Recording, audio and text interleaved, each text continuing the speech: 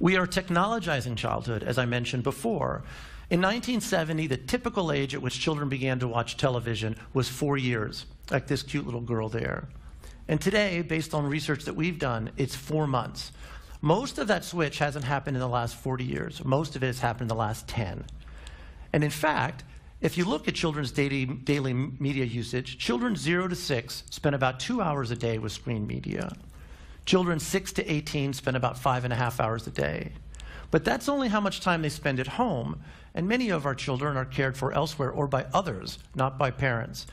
And when you add that to it, what we find is that the typical child, as was said, spends 6 to 7 hours a day on a screen. Now keep in mind that preschool children are only awake for about 12 hours a day. So they're spending as much as 50% of their time in front of a screen.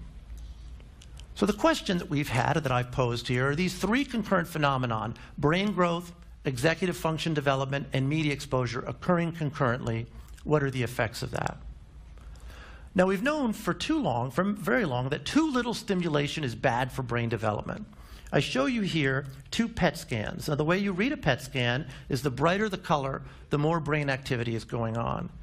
And on the left is a typical PET scan from a kindergartner.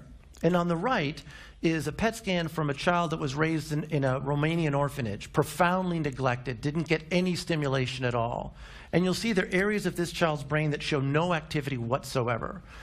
Because of that profound lack of stimulation, areas of his brain didn't develop.